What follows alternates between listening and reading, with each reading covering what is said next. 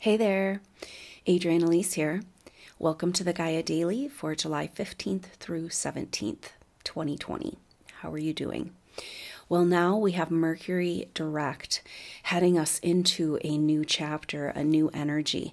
It's been a very powerful and potent time with the sun in trine to Neptune and asking us to dream and come into connection with a bigger possibility of who we are. Now, the sun is exactly opposite of Jupiter today and exactly opposite of Pluto tomorrow. So the sun in Cancer, Mercury direct in Cancer, coming up on the second new moon in Cancer, this new moon that is happening on Monday, is at the very end degrees of Cancer. And so that's our second new moon in Cancer. And the last one was that very powerful eclipse, speaking to timeline alignments and new possibilities and setting our vibration to a whole new place. So here we are. The story continues. And so the sun in Cancer and opposite of Jupiter and Pluto. Jupiter and Pluto in Capricorn, still just a degree apart. Jupiter will move to 21 degrees tomorrow or the next day. And so they are separating out, but for right now, still in a very close conjunction. And the sun opposite of these planets, saying, how do we break down the structures of our world and the structures of our reality in order to birth ourselves into the new? And that's just it. We have to allow ourselves to be birthed into the new. We have to receive the new. But this new moon in Cancer coming up is exactly opposite of Saturn, bringing up the energies. Saturn already gone into Aquarius, now retrograded back into Capricorn. How do we adjust and build, complete the old way of building and learn to, move into a new way of building the Aquarian age? And this has to do with cleaning up karma, cleaning up contracts, the very end degrees of Capricorn there, Saturn and its second pass over these end degrees of Capricorn. And we've had so much attention on the mother with all of this Cancer energy, and how do we receive and how do we come back into nurturing compassion? And indeed, that's what the sun and Cancer and Mercury retrograde in Cancer, an adjustment that needs to be made in our lives around nurturing. This is exactly what's the message that we've been feeling with this whole month, having Saturn in conjunct relationship to the North Node. Exactly, that means it's in a semi-sextile to the South Node, so one sign over. And an inconjunct to the North Node is this adjustment that needs to be made. So it's speaking to the release of these contracts, the release of these cords and energies, and a whole structural way of building at Saturn at those end degrees of Capricorn. Saturn also represents the father. And so it's very interesting. We've had so much happening on this Cancer-Capricorn axis the last year and a half of the nodes, North Node in Cancer, South Node in Capricorn. This is the message. This is what we need to get. And so much energy in Cancer, speaking of how do we receive the new. This brings up an interesting energy with Saturn opposing this new moon and bringing up an energy of the father. And maybe our relationship to the father is what keeps us from receiving from the mother. Because if you don't feel worthy, if you don't feel good enough, if you don't feel like you've performed up to your standards, then it's hard to receive that care, isn't it? So this is programming deep in the consciousness of humanity, of this outside, this delusion of separation, this God that exists outside of us, which is this punishing and rewarding figure, something we need to prove, earn back, bring, prove we're worthy, right? This is old and deep programming, even though for our daily life we don't live by that, but deep in our subconscious, it's affecting us right now. And this is kind of where we are being asked, the whole story, the whole planetary configuration put all together is like, drop the old stories, drop the old way of doing it, drop the old contracts, drop the old constructs of, you know, who you thought you were, and then in relationship to the bigger, wider whole, just coming off of this very powerful Sun trine Neptune. Now, the Sun trine Neptune moving right into this opposition with Jupiter and Pluto is bringing up an energy that we're going to be feeling. We're already feeling, but it will intensify more here at the last week of this month. Jupiter in sextile to Neptune. So Jupiter in Capricorn going back to 20 degrees, sextiling Neptune in Pisces, a really sweet energy of creative solutions, you know? And Jupiter is saying, bring in the light to show the broken and what needs to be dismantled so that we can dream a new dream and come into a new relationship to our spiritual self. So that speaks right back to that Saturn energy. And so this is on the table right now. So the Sun opposite of Jupiter and Pluto, how do we break down these constructs of our reality? How do we break down the faults, the old, the lies? And this is everything to do with the exact conjunction today with Mars and Chiron, a culmination energy of these last 3 months of retrograde, examining, rearranging, disorienting, reorienting, and now Mars coming up to Mars, the ruler of Aries, coming up to Chiron in Aries, Chiron having just turned retrograde at its end point of how far it gets into Aries, and Mars right there. And it's saying, pick yourself up, get up, pull yourself up by your bootstraps. It's time to get on with the party. Right? And we've been so stuck in trauma, and particularly this Venus retrograde really pulling us back into old energies of trauma and addiction and everything that holds us back in that lower self, just a huge bloom. And now Chiron and, you know, Mars and Aries with Chiron, huge power of a life force energy, a surge of fire that can get us off of our butts. And it's kind of this place that we're at where in Saturn, the last degrees of Capricorn in relationship to the nodes and coming up across this moon and all this Cancer energy and the breaking free of the old. Everything that's you've been dealing with around these last few months of what's been coming up for you individually and in the world is a lie. That's kind of the message. And yet it's like these stories we've been playing out.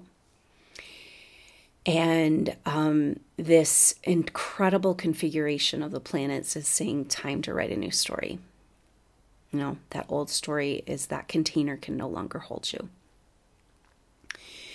And Mars and Chiron is saying the surge of light force, saying light beings awaken. Because when you get to this point where you realize that all you've gone through, which has been pretty much hell for these supernova souls on Earth, oftentimes, and then this replaying all these old traumatic lifetimes, replaying through this whole lifetime because it's finally time to let go of them. But we have to go into them and get lost in them, and that's what this time has been about.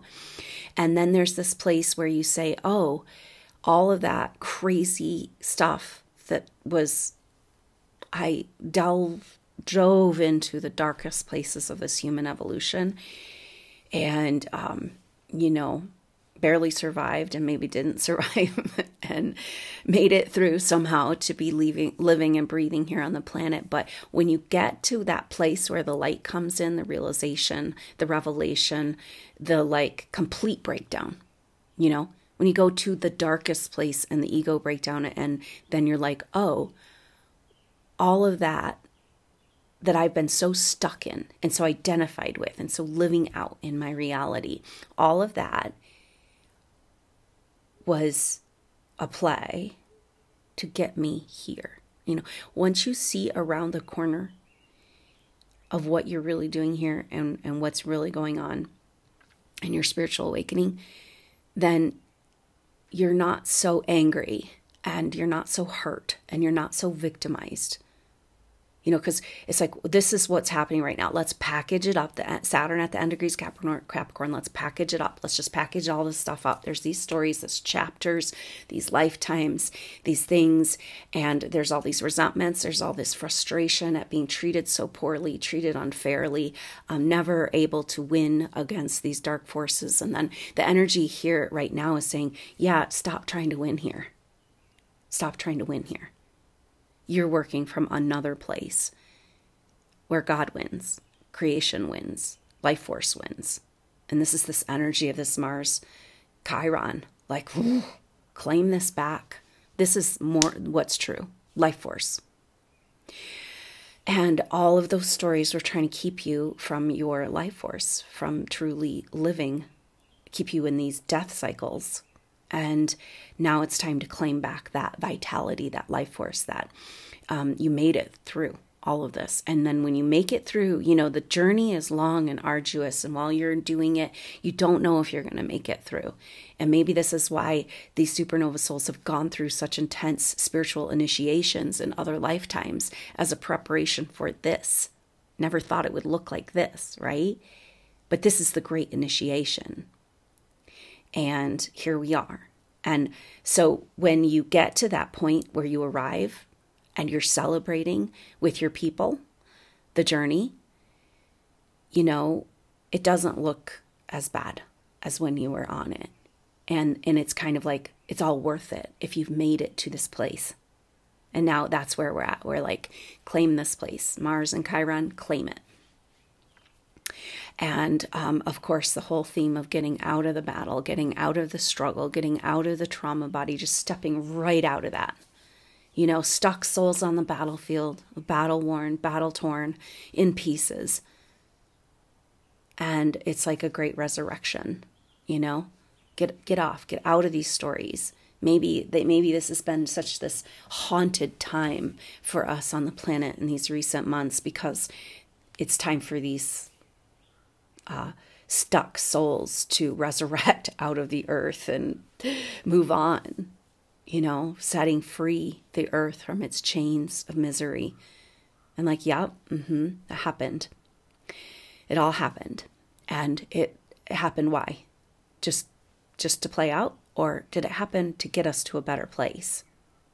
And that's where you come in right now, supernova soul, is to be at that better place. That's your job.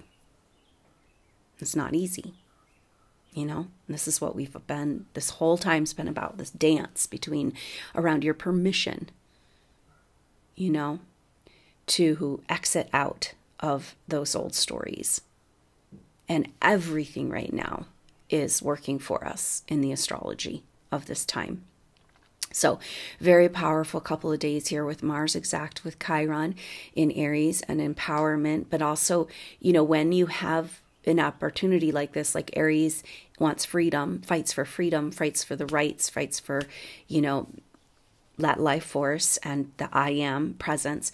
But, typically when you're at that place of breaking, things are going to come up, to show you what you need to break. And so we've got that going on too. This is part of the direct motion.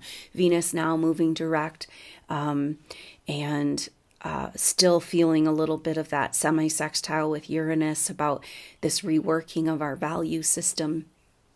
That goes right back to this end degrees of Saturn end degrees of Capricorn.